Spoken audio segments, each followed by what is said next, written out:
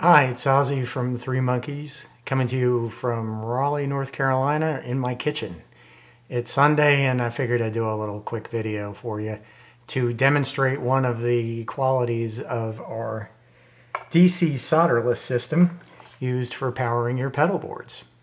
The concept I'd like to talk to you about today is torsion.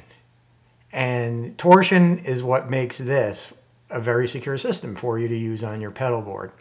Well, first I should explain why torsion is important.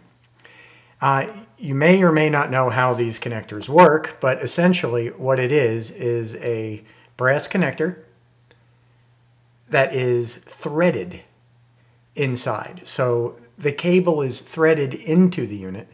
You don't need to strip the wire. You don't need to do anything other than take a box cutter and chop it off, clean cut at the end, and insert it, screw it into, just like if you could screw in a light bulb, you can make one of these connectors. It's foolproof.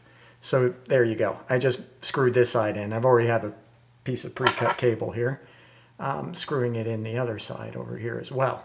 And what happens when you're screwing this in is those threads that we were talking about earlier, they actually cut the insulator. We designed this cable specifically for this purpose.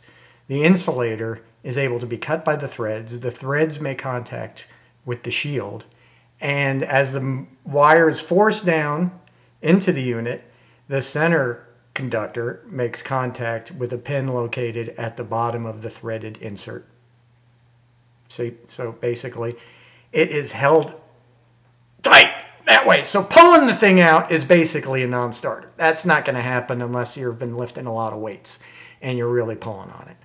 But what we're here to talk about is essentially the torsional system. Okay, so torsion, what is it and why is it important? Well, torsion is when you have something, let's say like this cable, and on one side you're going in one direction and on the other side you're going in the other direction. That creates stress, right? That is the secret as to why this cable will not back out of this connector.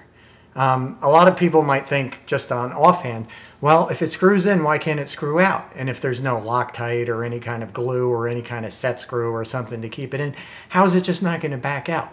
Well, this is the reason why it won't. Torsion. All right, let's say you wanted to back out this thread, right? You would go in a counterclockwise direction, right? All right, so that will back out the cable from the unit.